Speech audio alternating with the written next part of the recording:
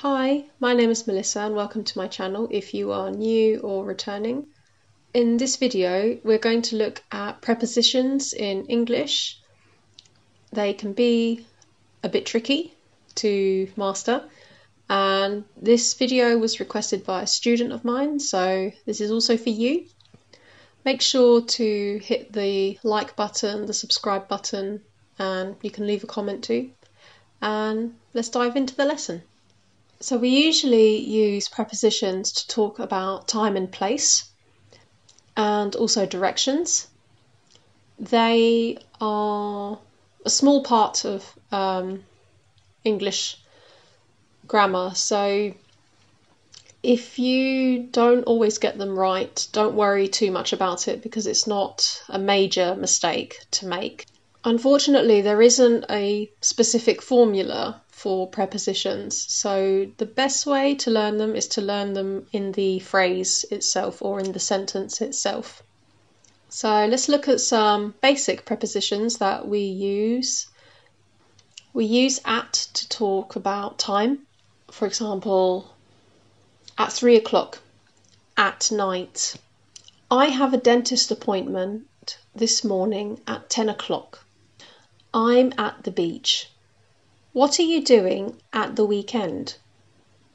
We can actually also say, what are you doing on the weekend, or what are you doing over the weekend? So sometimes you can use other prepositions and it's still okay. And then we have on.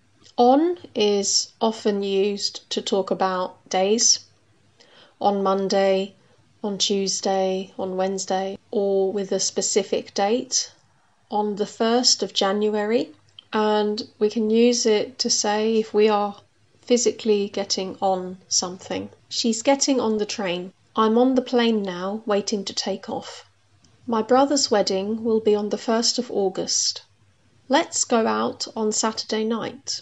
The clinic is on London Road. The clock is on the wall. And then we have in. In can refer to a longer period of time, or if a certain date isn't mentioned.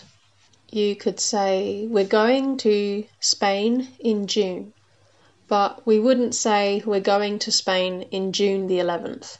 We would use in if we're not mentioning a specific day or time. So, we're going to Spain in June. If you wanted to mention a specific date, you would say, we're going to Spain on June the 11th. In can be to get in something, get in the car please. But note that we say getting on the train or on the bus, on the plane, so it's very irregular.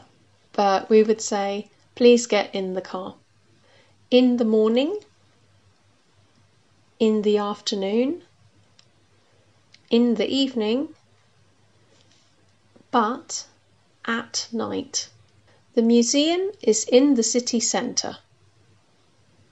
Then we can look at over. To go over is to physically go over something. To get to the park, you need to go over the bridge. And then we have some dependent prepositions. And these are connectors between a word and what may follow after it or before it. So, for example, good at, rely on, believe in. These are dependent prepositions. I'm not interested in football. The criminal confessed to committing the crime. I'm not good at maths. They don't believe in ghosts.